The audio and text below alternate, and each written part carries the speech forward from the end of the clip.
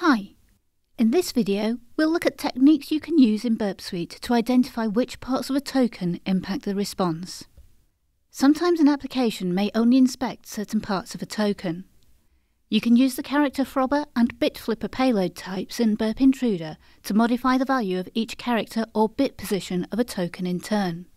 This enables you to identify which parts of the token impact the response you receive. For example, if you modify the value of a character in a token and your request is still processed, it is likely the character is not used. If you'd like to follow along to test out the processes involved in this, you can use the lab Authentication Bypass via Encryption Oracle from our Web Security Academy. We've already browsed around the site. Now we'll log in, making use of the Stay Logged In option, and then log out again, so we have plenty of requests in our Proxy HTTP History tab. The first step is to identify a message that includes a token that we want to investigate further. In this case, we'll use the request for the My Account page when the user has enabled the Stay Logged In cookie.